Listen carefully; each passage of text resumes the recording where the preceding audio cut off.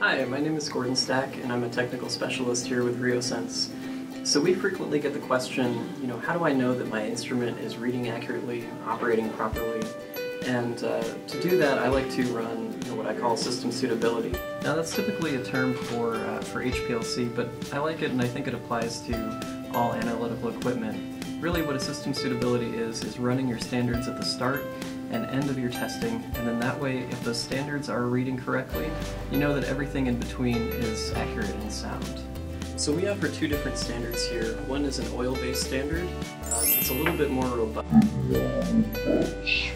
but it can be more difficult to clean if you're working with aqueous samples. We also have an aqueous standard that's a little bit easier to use if you're working with those aqueous samples, but it does have to be refrigerated and it can expire after a year. So there's some trade-offs for each.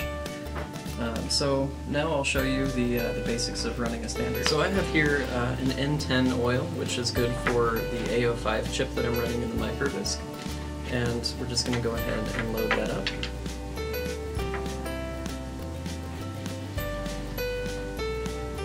Remove any bubbles.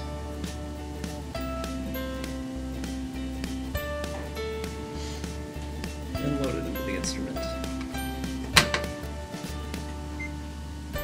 Run that, and we're looking for our viscosity to come into 2% of the listed value on the bottle, or when we're doing replicates, and I typically do triplicate measurements for my standards, we're looking for those values to fall within 0.5% of each other. If it's not falling within those standards, you may need to clean the instrument and try testing those again. If you're used to working with rotational systems, a lot of times the error there is caused by improper sample loading or a bad geometry. Here we're eliminating all the variables as far as sample loading because we're just drawing the sample up into a syringe. But the one thing you do have to be careful of, as I mentioned, is if that channel gets clogged either from residue or fibers or particles in your samples.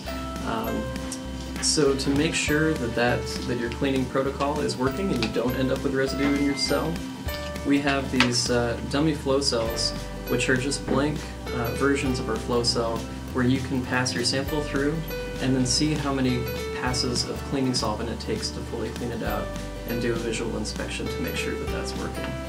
So running a system suitability check is a great way to make sure that your data is accurate and reliable every time you're doing your testing. Hi, my name is Gordon Stack, and I'm a technical specialist here with VROC. Today we're talking about system suitability and, accurate. We offer two different oils here. We have because we've eliminated any sample loading issues, we're just loading up the syringe. That's taken care of and positive.